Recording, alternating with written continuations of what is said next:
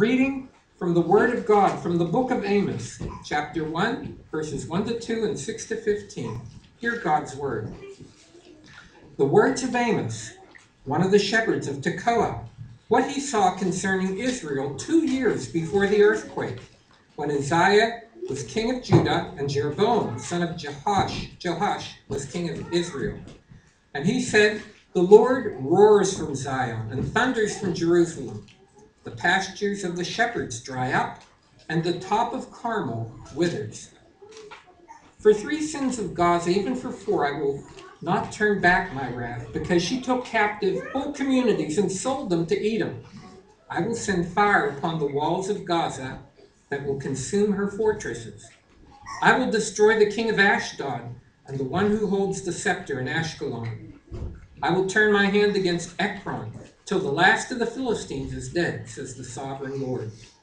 This is what the Lord says. For 3 sins of Tyre, even for 4, I will not turn back my wrath, because she sold whole communities of captive to Edom, disregarding a treaty of brotherhood.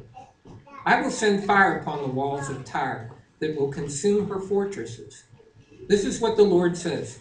For 3 sins of Edom, even for 4, I will not turn back my wrath, because he pursued his brother with a sword, stifling all compassion, because his anger raged continually and his fury flamed unchecked. I will send fire upon Teman and will consume the fortresses of Bozrah. This is what the Lord says. For 3 sins of Ammon, even for 4, I will not turn back my wrath, because he ripped open the pregnant women of Gilead in order to extend his borders. I will set fire to the walls of Rabbah that will consume her fortresses amid war cries on the day of battle, amid violent winds on a stormy day. Her king will go into exile, he and his officials together, says the Lord. We thank you, Lord, for this reading of your holy word. Amen. Please be seated.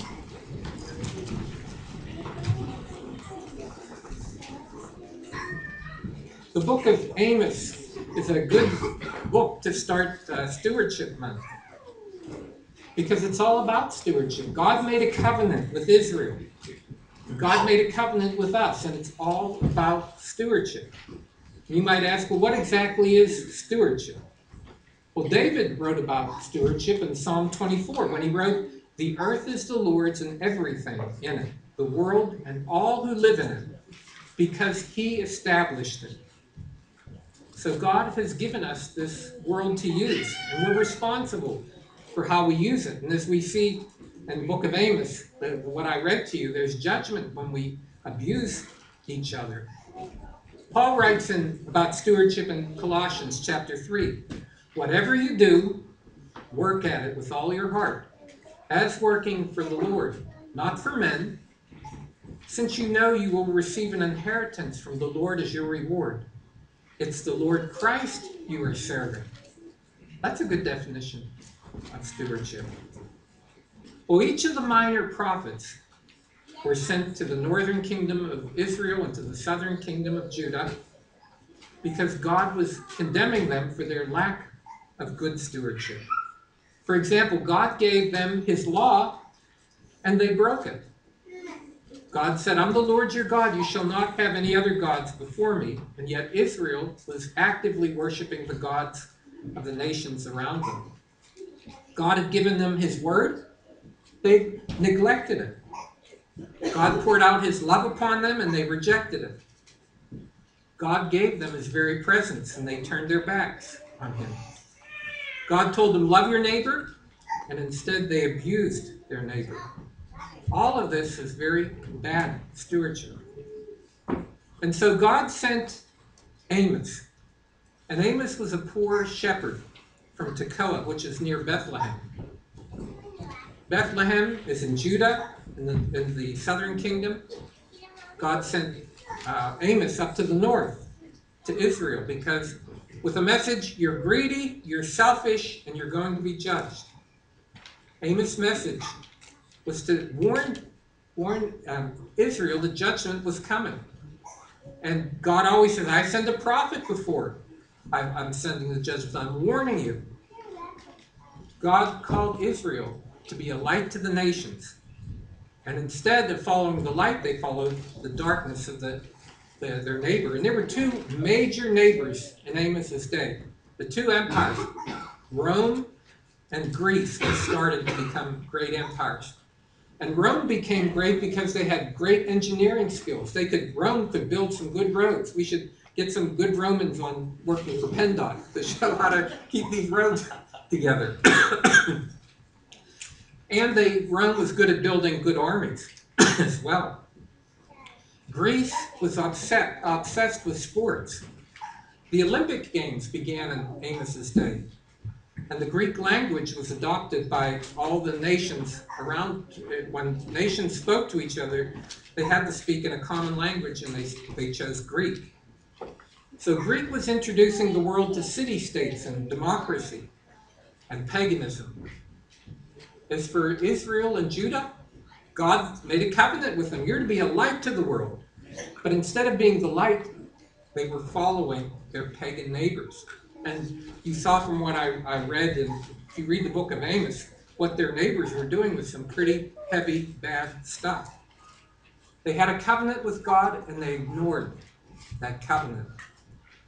You might remember that the reason there was a southern kingdom and a northern kingdom was they had a fight over taxes, and the nation of Israel broke into two, just like America broke into two during the Civil War, the North and the South.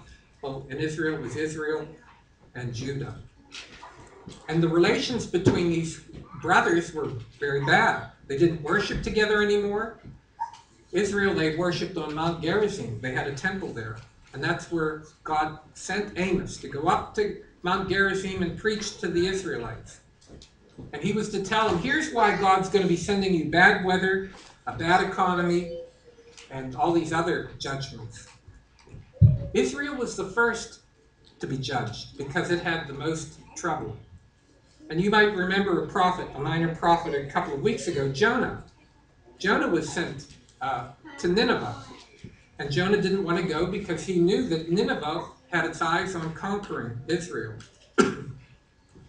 When Jonah preached to Nineveh, the Ninevites repented and God spared them. And during this time of peace, Israel became a very rich nation. When there's no war, you have money to spend. And Israel became wealthy. And their wealth consumed them. They not only had their homes, they had summer homes in the country. But the more God blessed them, the more Israel abandoned God. And instead they were, just like America today, they were worshiping luxury. Instead of praying to God, they were praying to Baal and the gods of their neighbors. Instead of helping one another, they abused each other. And the rich got richer, and the poor grew poor. And their children, there's a stewardship in our children. When God gives us children, we have a responsibility to lead our children to the Lord. And the Israelites didn't care whether their children knew the Lord or not. And I think of that every time I hear parents say, well, I don't take my children to church. I'm going to let them grow up and decide for themselves. And I say, honey, they're already decided they're going to follow you away from God. They worship Baal and Ashtart. And these were sensual religions. They worshiped these false religions because it was saturated in immoral sexuality. Israel wanted to swing with the Greeks and the Romans. And there was prostitution going on in these pagan temples. And instead of serving God, Israel was going to the devil. And you know, for a while, they seemed to prosper. Sounds like life today, too. People turn away from God. Hey, things haven't changed. I'm doing pretty good. But there's a check coming. And they were going to have to pay. Although Israel forgot God, God didn't forget Israel. No father wants to punish his children, but a good parents will discipline their children because they don't want them to be spoiled. That's the message that God sent Amos to preach in Israel. And you know, Amos seems like a very strange person to pick to go to Israel. He was a country boy from Judah. He was what you would call a redneck. And I never knew much about what rednecks were until I lived in Nebraska. And I would go to Presbyterian meetings, and there'd always be cliques of ministers and elders sitting here and there. And especially there was a clique from Lincoln, and there was a clique from Omaha. And they always talked about, I'm not going to be sitting next to any of those rednecks. And I said, what is a redneck? Well, I found out that according to them, I was a redneck. So what they meant by rednecks was country people. They looked down their noses at country people. And I kind of looked down my nose at the city people, because I'd have to go to Omaha and to Lincoln, and it was dirty, living so cramped together and crime. But so I guess they said you're a redneck. They'd call Amos a redneck because he was a country boy from Judah, a simple shepherd and tender of figs. And as you look at the book of Amos, you'll see God talking about, here's your judgments, and they look just like the plagues that God visited on Egypt. God announced through Amos, bad weather's coming. And God said, yet they didn't return to me. Amos announced, you're going to have food shortages. And God said, yet they didn't return to me. And Amos announced, there's going to be diseases on your crops and your animals. And God said, yet they didn't return to me. And Amos announced that locusts are coming and mildew. And God said, yet they didn't return to me. Amos said there's going to be sickness and plagues on humans. And God said, yet they didn't return to me. And then there were the raids, coming raids from their neighbors and their enemies. And God said, yet they didn't return to me. And then Amos announced there's a great fire coming. Yet they didn't return to me. And because they didn't repent, the last two of these plagues were very, very great. And you notice at the very beginning of the book of Amos, it said it was 2 years before the great earthquake. Well, that earthquake devastated Israel and the nations around it. It was a huge, huge earthquake. There's a prophet. He announced it 2 years before that earthquake came. And God said, yet they did not return to me.